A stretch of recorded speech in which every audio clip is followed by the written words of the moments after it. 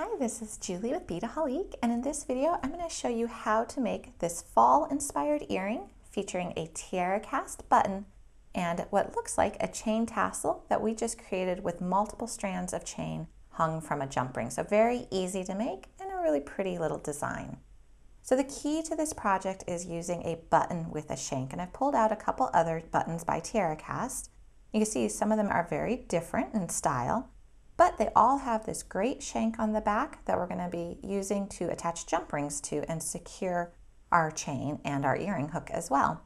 And a quick little design tip is you could use the same basic pattern with any button like this, and you just go ahead, swap out the button, and then maybe even swap out the color of the beads hanging from it, or put a different bead down there altogether. It could be a crystal bead, it could be a check glass bead, whatever you really like.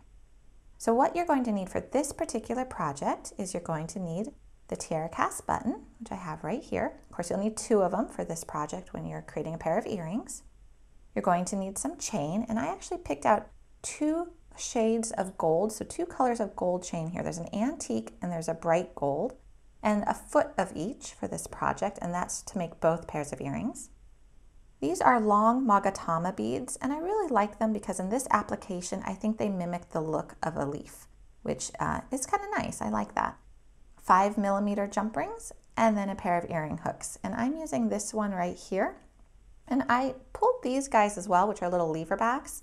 I would have liked the look of these on here, but because they don't have a closed loop, it would have made it so that the jump ring that the earring hook is attached to could potentially slip off of it. So that's just something to keep in mind if you're debating what type of earring hook to use for this project. You're going to want one with a closed loop.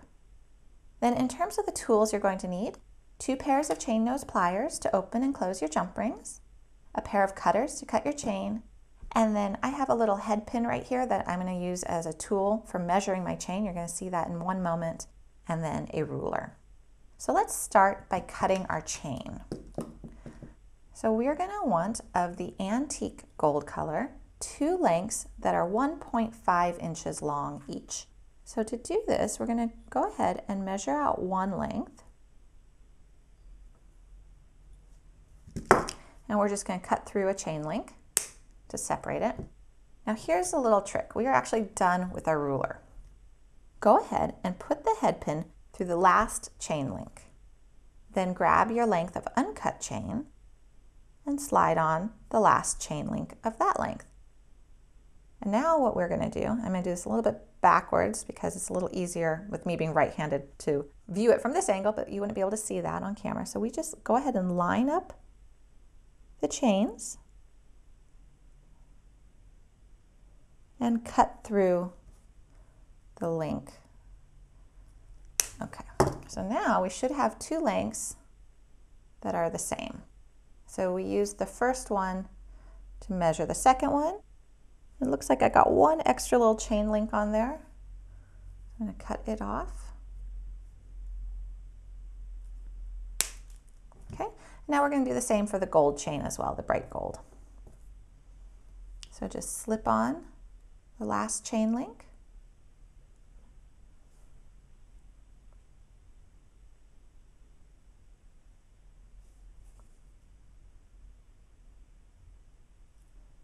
Line it up and cut. We're going to keep doing that. Now you'll notice sometimes when you cut through a chain link, what happened right here is it did cut it in half, but part of that chain link is still there. Just take your chain nose pliers and wiggle it, and it will pull right out.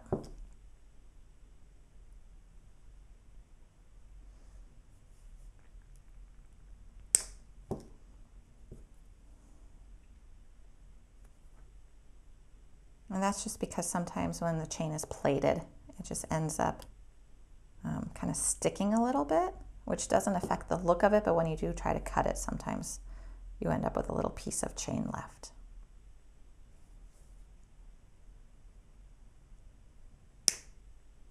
So because I was doing this at kind of a weird angle for the camera, I want to just double check that my chains are even.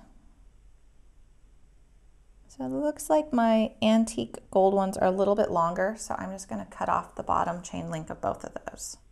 But if you're doing this at home, you can hold it however is most comfortable for you and should really be able to see your chain links. Okay, there we go. So we've got those ready, and now we're going to take our chain nose pliers and attach our long magatamas to the end of our chain links. So go ahead and open the jump ring. If you're not familiar with how to, you just grab the jump ring on either side of the opening. The opening is up top, and you twist it open. And we're just going to slip on the long magatama and the end chain link.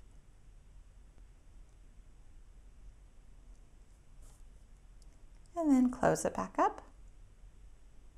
And you'll want to make sure that your jump ring is fully closed. The long magatamas are a little bit of a tight fit on this size jump ring. I just didn't want to go larger because of the visual appearance. I wanted to keep the jump ring as small as possible. So just make sure it's really nice and closed tightly. There we go. We're going to do that for all of our chain links.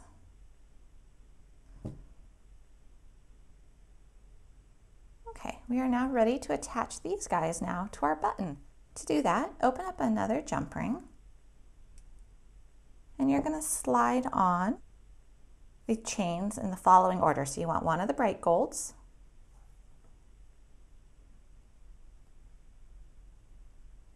one of the antique golds, another bright gold,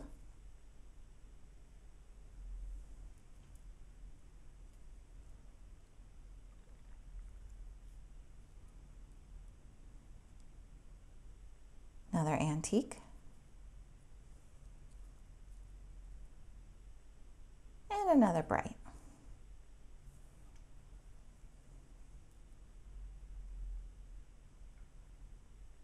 Okay, then take your button, slide that jump ring through the shank of the button, and close it. So now they're going to dangle playfully below the button, and now we just need to attach the earring hook. And to do that, open another jump ring, slide onto it a closed jump ring. It's just a, I should mention it's an open jump ring, the same ones we've been using. It's just in the closed position as opposed to an actual closed jump ring, which has no opening. You don't need to buy a separate pack of jump rings for that. Okay, one more and the earring hook. So we're gonna go ahead, open up one more jump ring. You could slide on the earring hook at this point, so you've got it open. You want to slide on the earring hook, but you want to make sure it's properly oriented so it goes into your ear with the earring facing forward, of course. And then close that jump ring, and you are done. There is your pair of fall-inspired earrings using some chain, a TierraCast button, some long magatamas, and just some simple findings and really simple tools. You can find all the supplies for this project, as well as additional buttons to choose from, at Beadaholique.com.